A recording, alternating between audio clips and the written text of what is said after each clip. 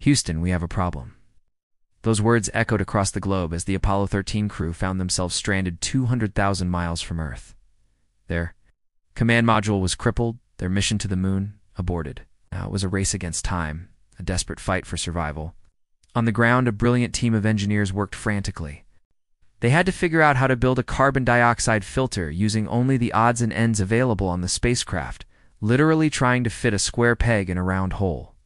Meanwhile, the astronauts huddled in the lunar module, their lifeboat, conserving every last bit of power and warmth.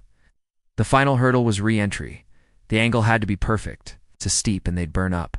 Too shallow and they'd skip off the atmosphere into the void of space. The world held its breath. On April 17th, against all odds, the capsule splashed down safely in the Pacific. It was a successful failure, a triumph of human ingenuity and courage. Thanks for watching, and don't forget to like and subscribe.